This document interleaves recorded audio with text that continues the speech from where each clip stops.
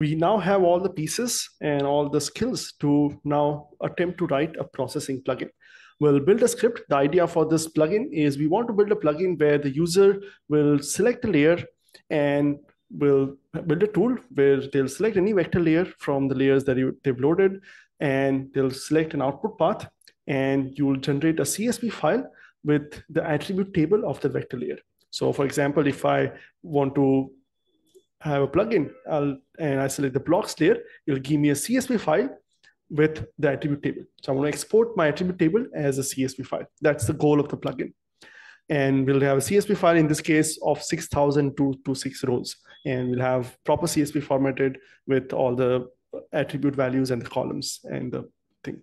This functionality now exists in the processing tool. There's already a tool in the toolbox that does this, but we'll implement something similar and say, how can we write a tool that allows the user to pick the layer they want and write the output as a CSV file for the attribute table. To do this first, let's also learn a little bit more about the API for accessing the attributes.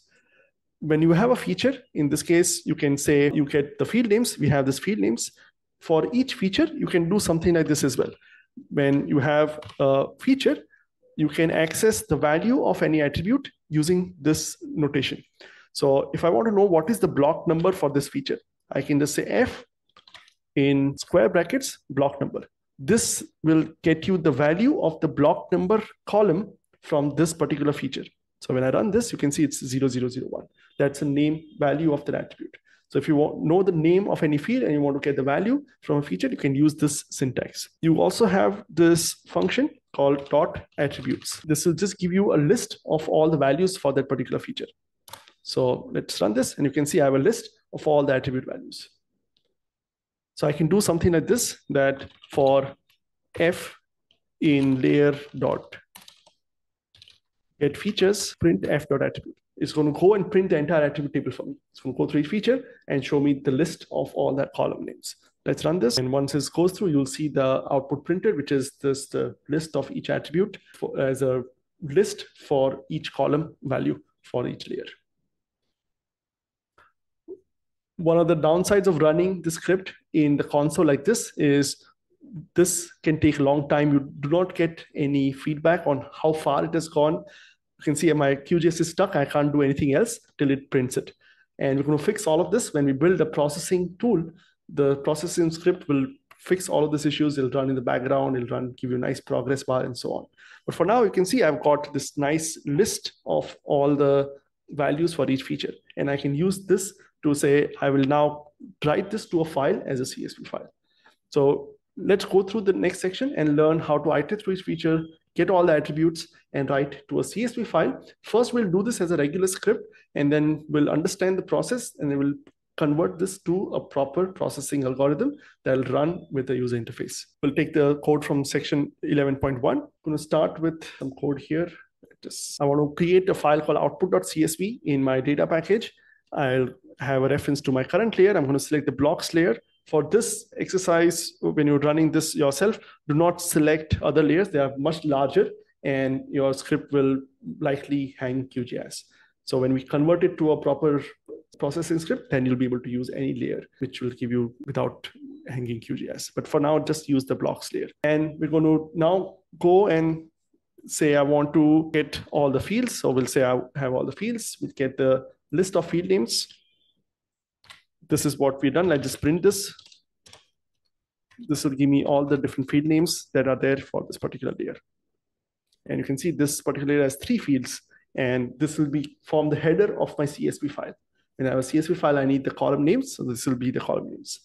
I want to now go and get the actual values of all the attributes for each feature. So I can do something like this. For F in layer.get features, I want F.attributes.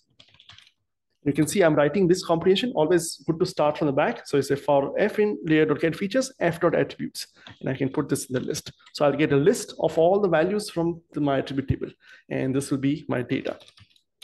So just this one line has gone through the entire attribute, entire features, entire layer, all the features, got the attribute values for each row, and we have a list of lists, which is stored in this data. We have the header, we have the data. We can create a CSV file. The easiest way to do this, is using pandas. Your QGIS installation also comes built in with pandas and GeoPandas libraries. These are libraries which are commonly used in Python for data science. For now, we just use pandas, which can work with tabular data. So we imported pandas as PD, and we can just create a data frame. So I can create a pandas data frame. From this, we just need this data. So we say I have this list of lists, create a data frame from it. We'll just specify that my column names are this here. And this will give you a nice data frame. Once you have a data frame, you can just save it as CSV file. Pandas knows how to save a data frame as CSV or Excel or any other format that we have. So we'll just say save it as a CSV file to this output path that we have created. And we don't want the pandas index. Done.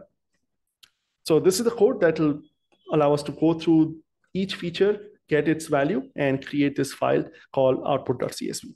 Let's run this. I'm going to run this code. Free name is not defined. Okay, let's see names typo here. Okay, so let's run this. And you can see it executed. Let's go back to my data package. And you can see we have an output.csv file. Let's open up this file. And you can see I have this CSV file containing all the data of my attribute table. So this is the core functionality of my plugin, that I want my plugin to do something like this, where whatever layer is selected, it's going to iterate through each feature, get its attribute value, and then save the output as a CSV file. We can add some error checking. So again, if you're writing scripts like this, you want to make sure that user doesn't select a raster layer. If I select a raster layer, it should not even execute the plugin. So I can add some error checking. So I'll say if the layer type is not QGIS vector layer, give an error. So if I select this and try to run the script, it'll give me an error. Please select a vector layer. If the user is not even selected a layer, we have to say, oh, if the layer is not there, you have to at least select a layer. So you can add some error checking. When you're writing script like this, error checking is required. This is also another reason to not write scripts like this. Use the processing scripts, which has got built-in error checking. You don't have to do all of this code. The API will provide you all the error checking. Let's try running this. All of you can now go to 11.1, copy the code, run it, see if you're able to generate your output.csv file. So try this out, copy the code, paste it here, select the blocks layer, run it, see if you're able to generate the output.csv file correctly.